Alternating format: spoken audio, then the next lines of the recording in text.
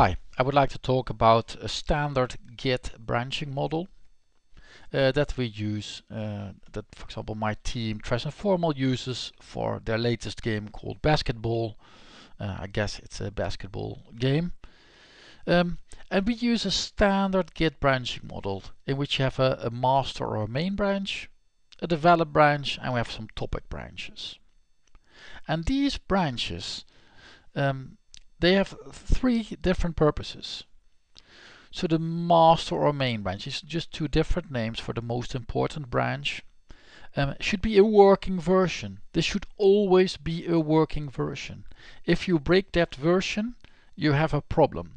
And not like in the team Transformal, it is an informal team, but we will treat this as if it's a serious problem. If you break master or main, this will be the first thing you will be asked to fix.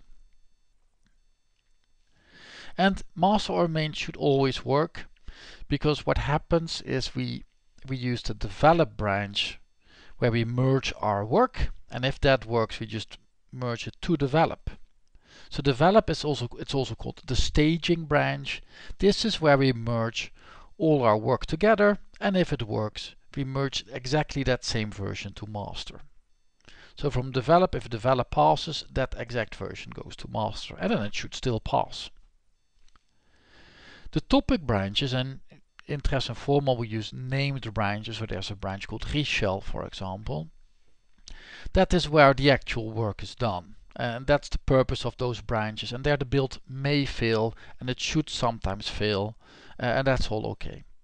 But if you want to get it to develop, if you want to merge it to develop, at that point the topic branch should work. So let's take a look in a bit more detail of the flow. So there is this picture here, and I have a bigger version of that picture as well. I have it here. So here we see the three types of branches. At the top we have the master branch, in the middle we have the develop branch, and at the right, at the bottom we have the topic branches. So we start from the bottom. This is where these are your topic branches, and the goal of those is to develop your code in isolation. And if your work builds cleanly, you can merge it to develop. And when you do this using a code review, but if you're like a newer team member or it's very high priority, then you can do this without a code review, but those are the exceptions. So this means that also that develop will have a lot of changes, so it's a good idea to at the start of each day update your topic branch with new content, possibly from develop. Just merge develop to your topic branch. This should always work. There is one exception, however, is if develop doesn't work.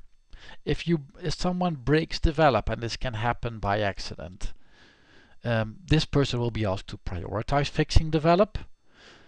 All team members will be notified that develop breaks, that it doesn't work. So you don't want to merge develop to your branch anymore, because then your branch will also break. But that should be rare. In general, it's a good idea to merge develop to your branch at the start of each day. If develop builds cleanly, then you can merge it to master. And this should be the exact same version. So that this means that if develop has a build that builds cleanly, well, then exact same version should build cleanly on the master branch too. Also, sometimes people do work on master for good reasons, and the most common form we see is that you're a newbie, and you need to work a bit on you need to do your first GitHub skills, you need to practice a bit, and you haven't learned about branches yet. Then you work on the master branch, and this is usually about some textual work, so it doesn't mean so the code won't change.